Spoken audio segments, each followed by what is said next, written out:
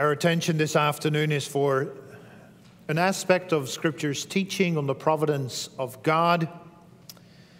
And with respect to that, we'd like to read at this point Belgic Confession, Article 13, where the Church summarizes and thus confesses what Scripture teaches on this point. Article 13, that's page 503 in your Book of Praise.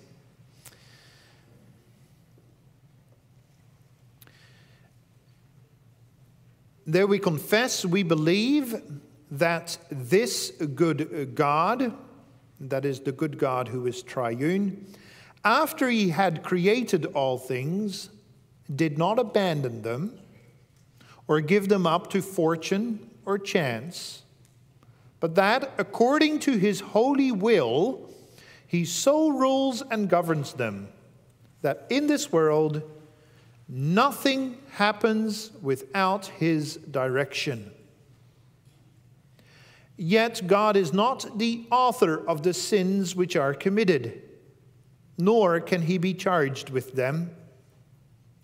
For his power and goodness are so great and beyond understanding that he ordains and executes his work in the most excellent and just manner, even when devils and wicked men act unjustly.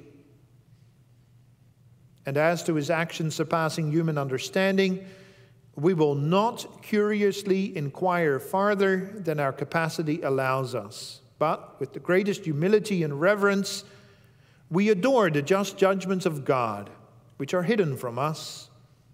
And we content ourselves that we are pupils of Christ, who have only to learn those things which he teaches us in his word, without transgressing these limits.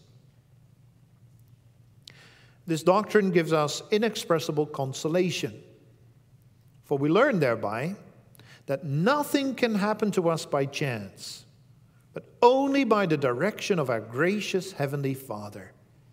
He watches over us with fatherly care, keeping all creatures so under his power that not one hair of our head, for they are all numbered, nor one sparrow can fall to the ground without the will of our Father.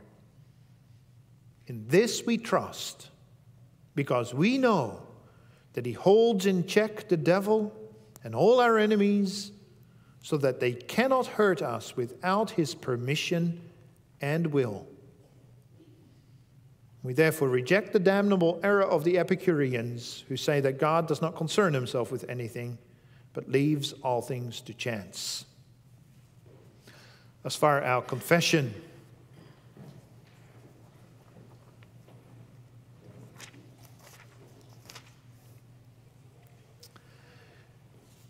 In response to the sermon, we'll be singing from hymn 74, the stanzas 1 and 4.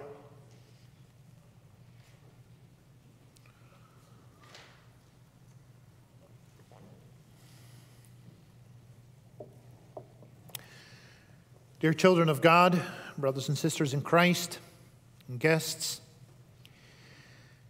would you call God good? Article 13 does.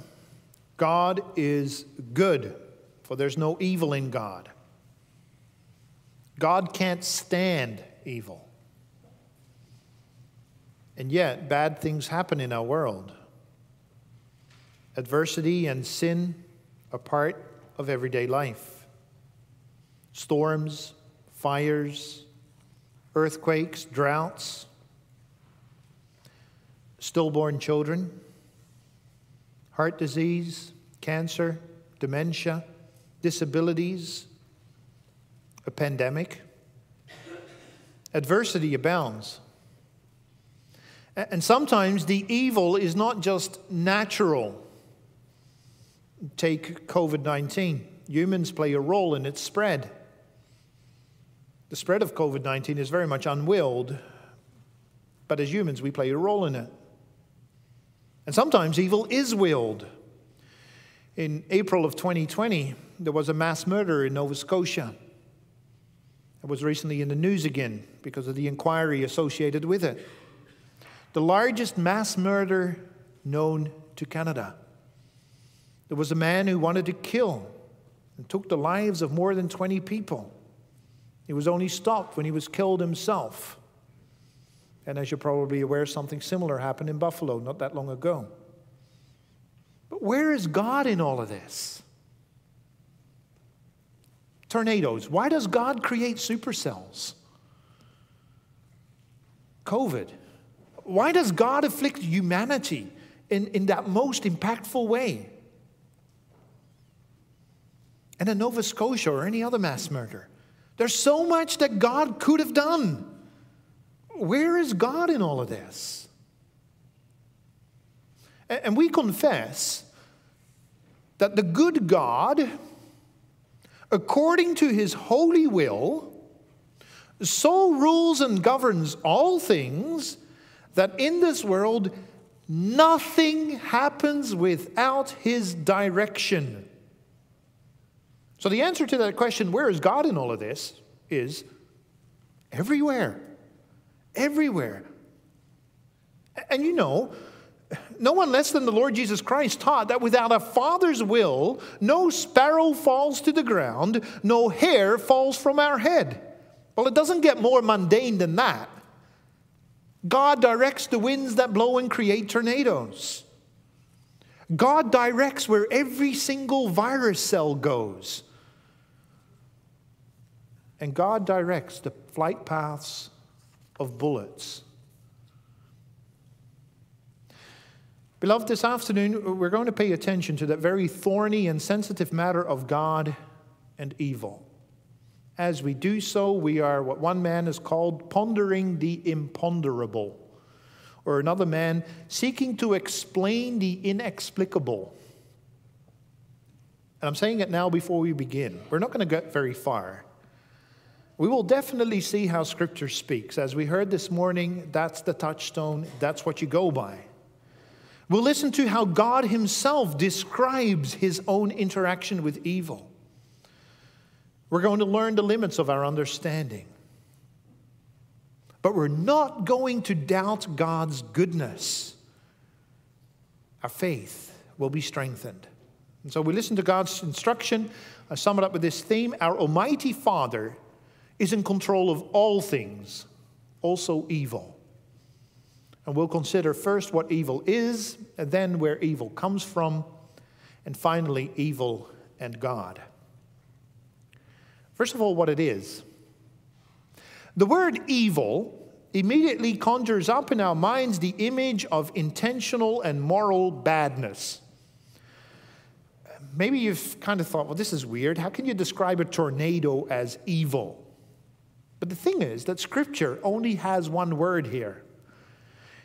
In an English Bible translation, it's sometimes translated with evil, but in other places, the translation will say harm, calamity, disaster, trouble. I think the term badness might catch the breadth of the term in Scripture's original languages, for it's both true for Hebrew and Greek, Old and New Testament. But badness is not a word we commonly use. That said, even though Hebrew and Greek do just use a single word, it is helpful to make a bit of a distinction. We want to distinguish, at least at the beginning, between the evil of disaster and the evil of disobedience. You could also say the evil of suffering and the evil of sin. Take a tornado, that's the evil of disaster, the evil of suffering. The damage caused by a tornado, that's just plain bad. Now, the words used in the Bible for evil, disaster, and trouble are the opposite to the words that are used for good. Good, especially in the Hebrew language, has the flavor of it's suited for purpose. When God had created all things, we read in Scripture, God looked at everything and saw that everything was very good. And that means everything was exactly as God had intended it. God had assigned it a task, and it could do that. And so if something was not good, if something was evil or bad, you might say it was malfunctioning. It was not doing what it's supposed to be doing. And that's what we see happen with what we tend to call natural disasters. Such events cause chaos, while God created order. That's also why such disasters will not exist in the future world, in the new creation. Disasters like tornadoes are part of what the Apostle Paul referred to when he speaks of the groaning of all creation. Take the deaths of a mass murder, like in Nova Scotia. There we're talking the evil of disobedience, the evil of sin. And the evil of sin is more complex than the evil of disaster. Sin is disobedience to God's command of love and loyalty. You see, God had created human beings to be His image, to be in the likeness of God. And one aspect to that is true righteousness and holiness. And so God's will for our lives is expressed as, you shall love God above everyone else, and you shall love others as you love yourselves. So those who keep the law of love are the ones who are righteous and holy. Those who don't sin. And so by definition, sin is actually an act of selfishness. Sin that's not caring about others. Sin that's being willing to even hurt others. Sin proceeds from self-centeredness. Sin that's turning your back on God. It's missing the purpose of your life. It's rebelling against God. It's being out of line with God's guidelines for life. And the evil of sin differs from the evil of suffering in that the evil of sin involves a being, a creature, a person with his own will and a freedom to act contrary to God's will.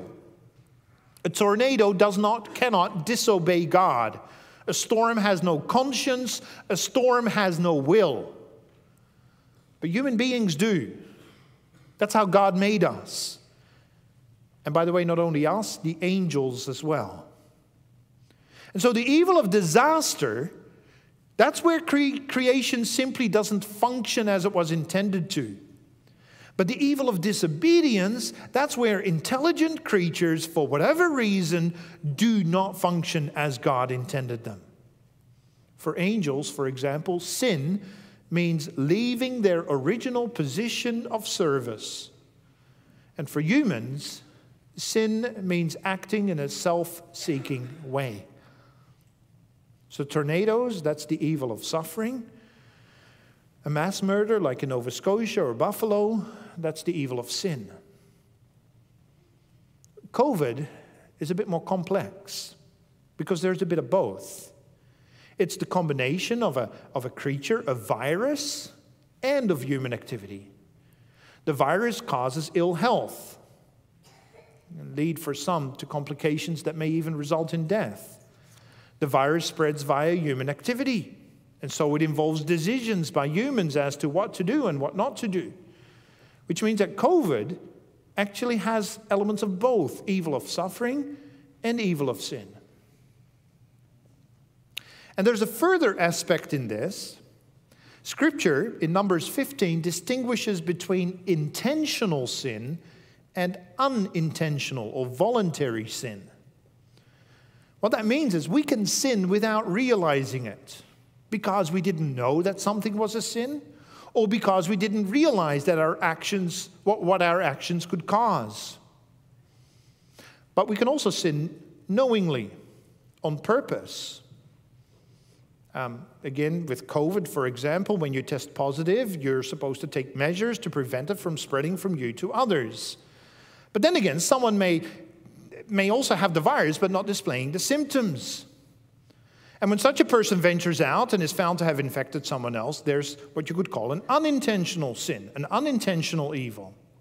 And then there's the person who doesn't yet have a positive diagnosis but is displaying the symptoms. So you're wondering, well, are you having COVID, or do you have a cold, or have you just got allergies? My point with all of this is there's a whole spectrum here. There's a whole range. It's not just, oh, it's this or this or this or this. And it's even more complex yet, because what one person regards as scientifically proven, another person says is misinformation.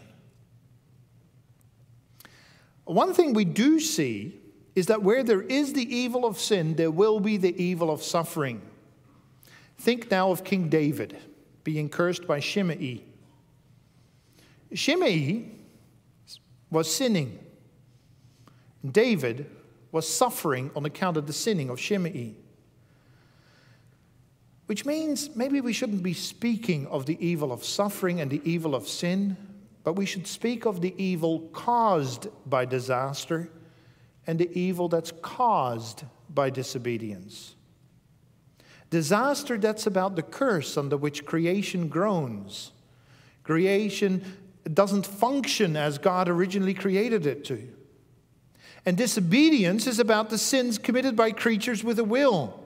Creatures deliberately not fulfilling their role as God had originally created them to. And so evil, malfunction, badness, at bottom this is about things being the way God had not made them to be. A storm is evil. Sin is evil. It actually does make sense that Scripture uses only a single term here. Because evil is things not being as they should be. Evil is when things malfunction. And that said, it brings us to two questions. First, where did evil come from? And then secondly, what is now the connection, the relationship between evil and God in our world today? First, and this is the second point of the sermon, the origin of evil. Let's go back to disasters again. Why do tornadoes happen? Why do people get cancer? Why does death and destruction surround us? Well, it's all because creation has been placed under a curse. Genesis 3 recounts how God cursed the ground so that humans would have to toil, fighting thorns and thistles, eating food in the sweat of his brow, until he would die and become dust again. And any new human life would come through labor and pain. One could go on. Creation was subjected to decay, to futility, we read in Romans 8. Life in and of itself without God is a mist. It's a vapor. You can't get it, we read in Ecclesiastes. And it's in Genesis 3 that we read how things changed. God shut the way to paradise, no trespassing. Man and woman left wearing clothes made of animal skins. Death occurred so that man and woman might not be filled with self-centered feelings of lust for each other. The snake, he slithered away on his belly, licking the dust as it went, without legs and shamed. Creation no longer functioned as it originally had. Genesis 3, that's where creation malfunctions. You could say creation had gone bad. But though creation malfunctioned, this did not mean that God had lost control. No. Take this for example. God would employ enmity. Enmity is an evil, but God would employ enmity to punish humanity, and at the same time to save humanity. And so when you look at a storm doesn't just wreak havoc. According to Psalm 97, they're also indicators of God's might. For example, Jesus' divinity is proven, among others, by his control over wind and water. Avalanches, tornadoes, earth tremors, lightning strikes, as the insurance industry would like it said, they are acts of God. So evil in the sense of disasters finds its origin in the curse imposed by God on our world.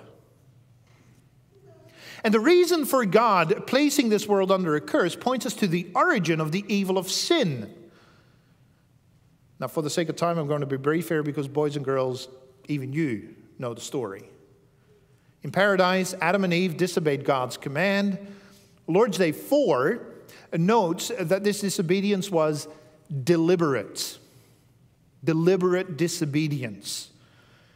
If, like me, you've learned an older version of the catechism, maybe you remember willful disobedience. It tells you man chose to sin. The entrance of sin into this world was the responsibility of us human beings. The origin of the evil of disobedience in our human world had its origins with us humans. We should never forget that. We allowed evil. We brought evil actively into our world. It's very interesting that the Belgic Confession always talks about the plunge into sin. Not the fall into sin, but the plunge into sin. Now some will say, but hang on a minute, I know my catechism. Doesn't it say in the catechism, at the instigation of the devil? Yeah, that's true. The devil was sinning as well. But the fact that the devil was urging us humans to sin doesn't now all of a sudden absolve us of responsibility. It actually makes it worse. Because humans were created in the likeness of God. That was an honor not even accorded to angels. The devil as an angel was of a lower rank than humans, which tells you that in sinning, humans stooped to listen and obey to a lesser creature. What is clear is that evil, in the sense of sin, of disobedience to God, already existed before Adam and Eve disobeyed God's command to eat of the forbidden tree. So we ask, well, where did that evil come from? How is it that some of the angels became sinful? We don't exactly know. We do know that all creatures, all angels were created by God, Colossians 1. We also know that some of these angels fell from their original position. That's Jude, verse 6. But we don't know when exactly angels were created, like what day of creation. We don't know when some of these angels fell. We don't even know what exactly their sin was. Though given the activity of devils, it has something to do with pride. Satan and the evil spirits are constantly trying to control humans instead of serve humans. Devils are malfunctioning angels. But God hasn't given us the details. And as Belgic Confession Article 13 says, we ought to keep our curiosity in check. And so when it comes to evil as such, we don't know exactly how it came to be. We do know originally it didn't exist. Everything was very good. We know it somehow made entrance into the world of the spirits, and we're very clear on the fact that we humans ourselves willfully allowed evil into our world.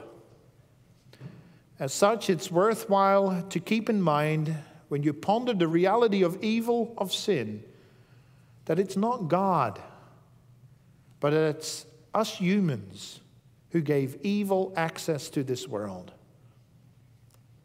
And that then brings us to our last thought, evil and God. Evil is things not being the way God originally intended them to be. Humans willfully allowed evil into the world. But now we'll say, hang on a minute, God can prevent evil. He is almighty, He is good, and instead we find that evil continues. In fact, we find that God even uses evil, like enmity. What are we to make of that? Well, to come to grips with this, we need to consider what Scripture teaches on how God takes care of creation, even the hairs on our head. We call that the doctrine of providence. God provides. And generally, providence is seen from three perspectives: the perspective of preservation, the perspective of cooperation, and the perspective of governing. Preservation, that's about how God keeps everything the same and keeps things going. For example, God ensures that the seasons come and go. that stars and planets and all other space things hold to their orbits, that birds migrate at their allotted times, that plants grow, that animals are born, that people have food to eat, all those kinds of things. By way of illustration, think of an airplane, and now think of what a mechanic is to an airplane. A mechanic maintains a plane, so God maintains creation. Cooperation, that's the second perspective, is about how God interacts with creatures in events. In an event, God will play a role and a creature may play a role.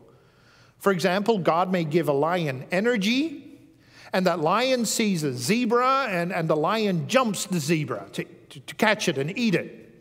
In that case, the illustration is more like what a pilot is to an airplane.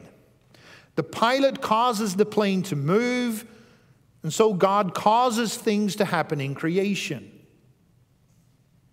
And then government, that's about how God directs events so that His purposes are accomplished. His decree takes place. For example, if God has decided that the zebra should die, then the lion jumping the zebra will actually kill the zebra. Or think of what we confess with Lord's Day 1. All things must work together for my salvation. All things must work together for my salvation. In this case, it's like the control tower and the airplane. The control tower has the plane fly in a certain place, or if it's on the ground, berth at a certain gate. Preservation, cooperation, government. If a creature is a plane, God is the mechanic preserving the plane. He is the pilot cooperating with the plane, and the control tower directing the plane. And all three of those touch the matter of God and evil. From the perspective of preservation, for example, God is the one who has both the righteous and the wicked live. As Paul said to the Athenians, in God we all live and move and have our being. That's also true for unbelievers. From the perspective of government, we confess that God is even able to turn evil to our good. The classic illustration from Scripture for that is Joseph's brothers. Joseph tells his brothers, look, you meant it for harm, but God turned it to good. But as to the perspective of cooperation, it gets a little more complicated here.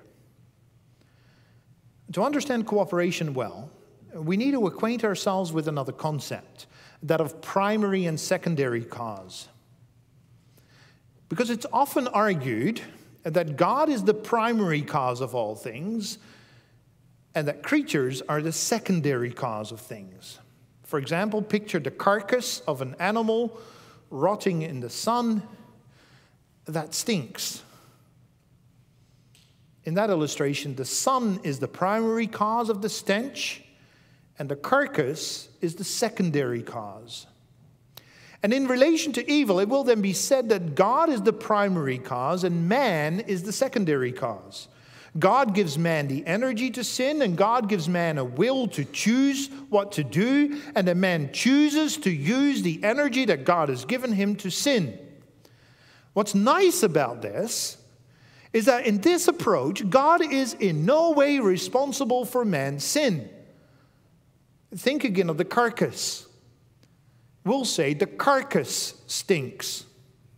No one's going to say the sun stinks. And that's why we'll say man sins and not God sins.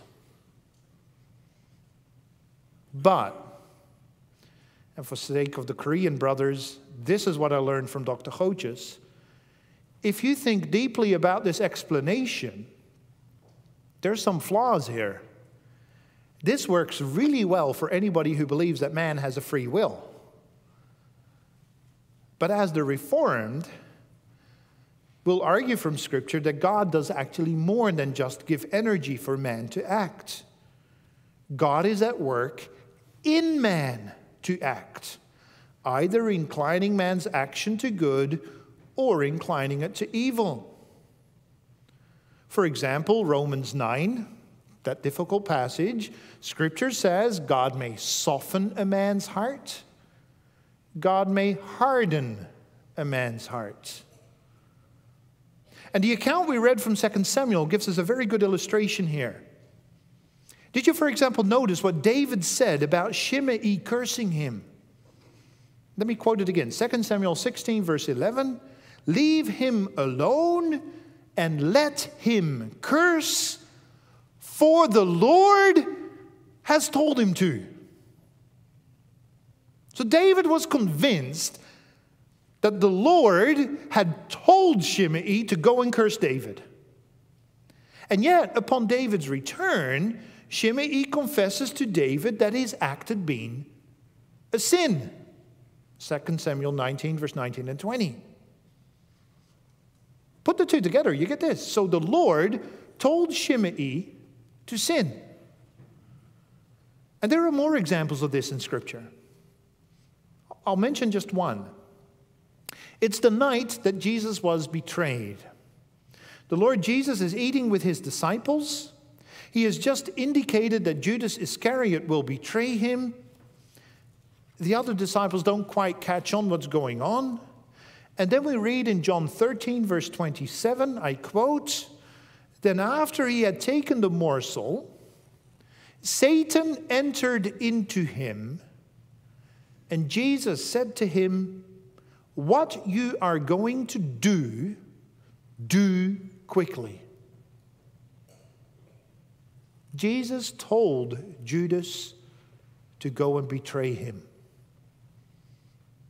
You know, it's quite common for Christians to consider sin something that God permits, something that God allows. God gives the energy unto sin. He frees the slack on the leash. Satan can do all he wants, but God is still holding the leash and he can yank on it if need be. That understanding of providence of evil and evil goes all the way back to the church father Augustine. And many men of the Great Reformation, and they also saw things in this way. And that's how also it's very popular among Protestants today, also among Reformed and Presbyterian people. But there was one reformer who had a different view. Early on in his life, he saw things the way Augustine described it, but over time he came to realize Scripture doesn't just speak of God's indirect involvement in evil, but of God's direct involvement, to the point of actively steering it and making it happen. Think of Shimei being told by the Lord to curse David. Think of Romans 9, which says that God hardened Pharaoh's heart. And the name of the reformer who saw things differently, you might be guessing it, that was John Calvin. And it's Calvin's understanding that our Reformed confessions tend to follow. Our own confessions, the perspective of cooperation goes unmentioned. We do find the words allow and permit, but there's nothing in our confessions about primary and secondary causes. It would seem that Guido de Brès, observing how various reformers thought differently on the issue, he figured, well, I better not say too much on this score. Let's be careful. And that's why you get a line like, "We will not curiously inquire farther than our capacity allows us." And by the way, beloved, that's the wisdom of being reformed. Don't get yourself stuck in scholastic formulations and distinctions when opinions about something diverge. And in regard to providence, that's very much Calvin, who argued that other reformers were being far too philosophical about the whole matter. Which is interesting because Calvin was trained as a humanist lawyer. And now he has written a marvelous piece on providence in his Institutes. What he does is he simply quotes Bible text after Bible text to make his point. He says, where evil is concerned, God's providence is more than God permitting, allowing things to happen. No, it is about God willing it to happen. And that position is reflected in the Belgic Confession at the end of Article 13. They cannot hurt us without his permission and will. Those words, and will, are very important. And then Guido de Brès said, and I'm going to stop here. But Calvin went a step further yet. He said, God commands evil to happen. God commands evil to happen. And Shimei cursing David is one of the examples from Scripture that Calvin points to. And when you read through the fairly long list of all the Scripture quotes that Calvin has, you cannot be but impressed that Calvin's got a point. God permits evil? Yes. God wills evil? Yes. God commands evil? Yes. The most evil deed ever committed by humanity, the betrayal of God's Christ that would lead to his murder, was commanded by the Lord Jesus Christ himself. But doesn't that make God the author of sin? Now, Calvin indeed came very close to saying so, which is why Guido de Brès says what he does. To quote Calvin, this is from the Institutes, 2 quotes. I have already shown plainly enough that God is called the author of all the things that these fault finders would have happen only by his indolent permission. God declares that he creates light and darkness, that he forms good and bad, that nothing evil happens that he himself has not done. That's the first quote. But Calvin, and this is the second point, Calvin did not consider that this excused people from their sins. So is God the author of sin? Well, 2 remarks. First of all, what do we mean when we say author? In Belgic Confession, Article 13, we read, yet God is not the author of the sins which are committed, nor can he be charged with them. The point is, God cannot be held accountable for the sins that occur by his permission, by his will, and I, like Calvin, would add at his command. God didn't curse David.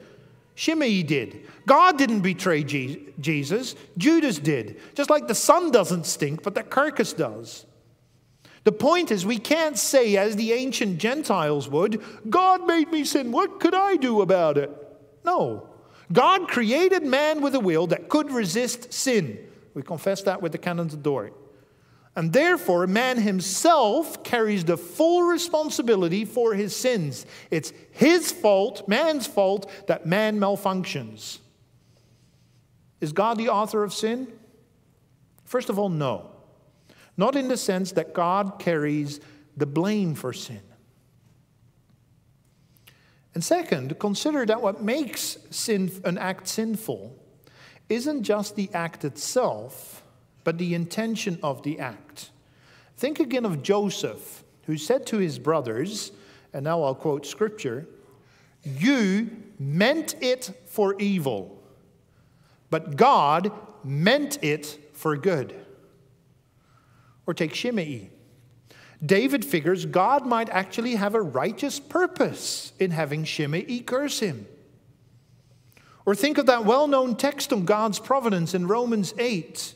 After speaking about suffering in this world, the groaning of creation, our own personal struggles, our imperfect prayers to God, the Spirit had Paul write, and we know that in all things God works for good, for the good of those who love him, who have been called according to his purpose.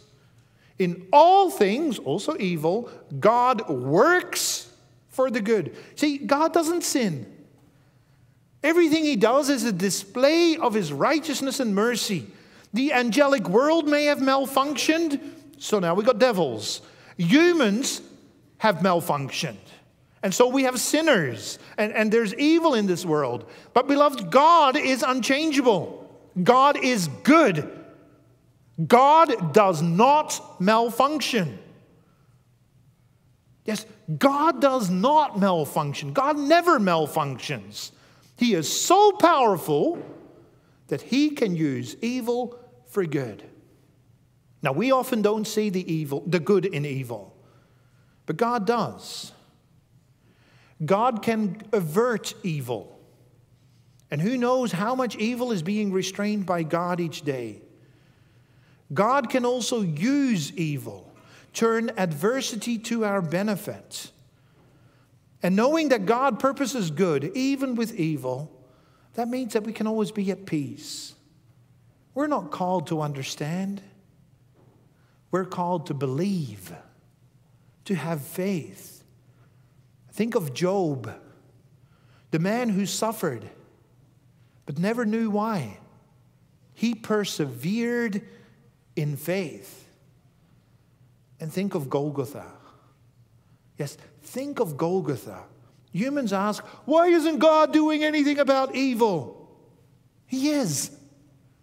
He is. He sent the Christ. He sent his Son to become one of us, to conquer and to banish evil from this world forever. We're on our way to a new creation. And in that new creation, there's not going to be any evil. It's just that we're not there yet. And we have to bide God's time. And so we pray, Lord, help us endure. Our Almighty Father is in control of all things, also evil. As I said at the beginning, we've been pondering the imponderable. We've learned that Scripture teaches us that God does more than just allow evil to happen. He wills it. One can even say, think of Shimei, think of Judas Iscariot, God commands it. Have I explained it? No. How evil came to be in God's good world and how God interacts with evil today, that's a mystery of the faith. The mystery of the faith, just like the Trinity or the two natures of Jesus Christ.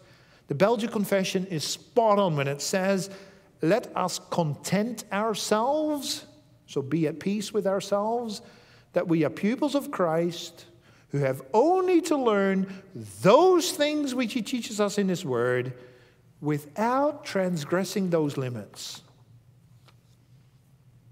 And so, beloved, we have faith in a God who allows evil, who wills evil, and who can even be said to command evil. Is that smart? Yes, because God is not an evil God. He is the God of love. He is almighty. Your God is your Father. And so take to heart what the Belgic Confession goes on to say. I love that line. This doctrine gives us inexpressible consolation, comfort. For we learn thereby that nothing, not even evil, can happen to us by chance, but only by the direction of our gracious Heavenly Father. Or in the words of our catechism, what does it benefit us to know that God has created all things and still upholds them by his providence? We can be patient in adversity, thankful in prosperity. And with a view to the future, we can have a firm confidence in our faithful God and Father that no creature shall separate us from his love. For all creatures are so completely in his hand that, and here it comes, without his will, they cannot so much as move. Amen.